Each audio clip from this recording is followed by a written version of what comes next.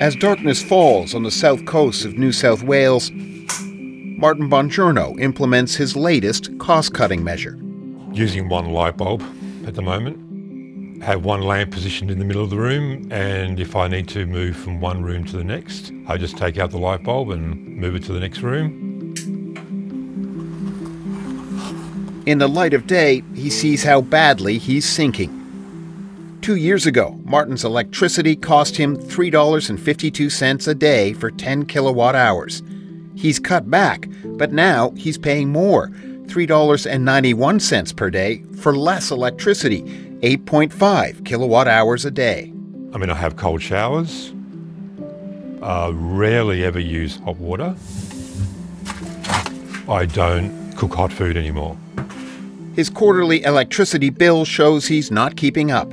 In 2021, he owed $327. He paid $100. In 2023, he owed $351. He paid $100.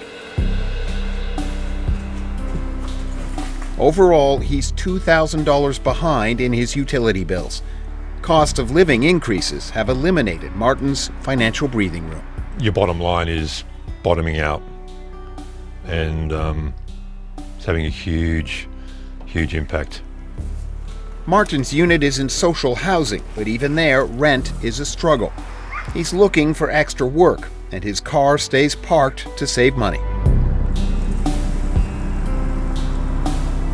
I just have reduced car usage to the bare minimum, but that really limits what you can do and where you can go.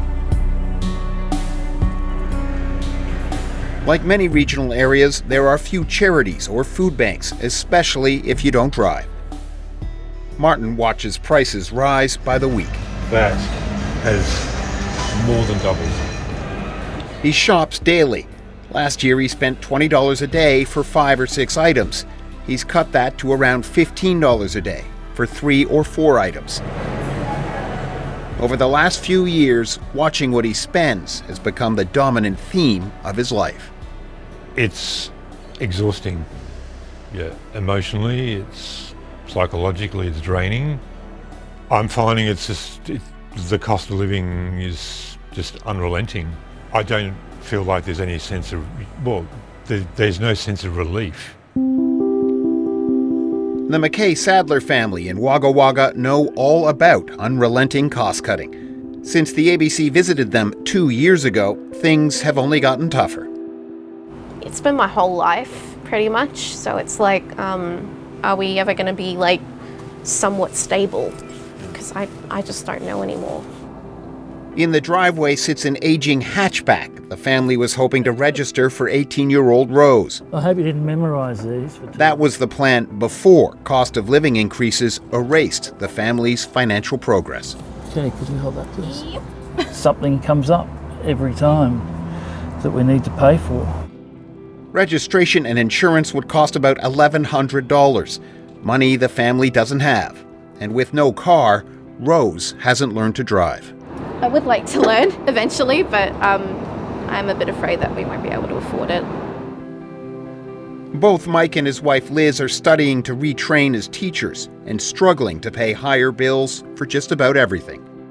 Energy costs have reached $292 a month. They've repeatedly sought relief from their energy provider. They'd like to bring their bill down, but they can't afford to. Like most old rental properties, there's no insulation in this thing. No landlord's going to put solar on board. And the family's eating a lot more of what they call brown foods, processed and packaged. This crumbed, prepared, frozen, no-waste chicken is $10 for a kilo.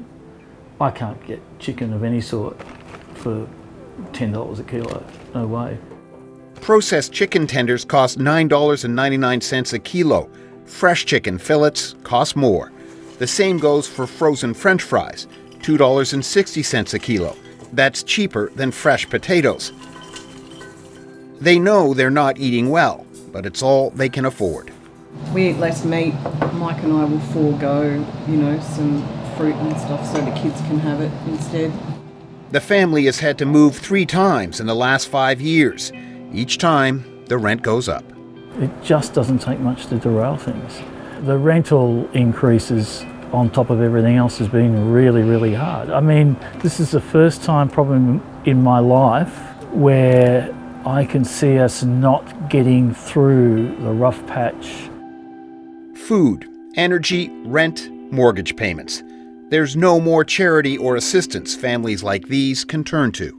They're hoping the federal budget will provide desperately needed relief. Norman Hermont, ABC News, Wagga Wagga.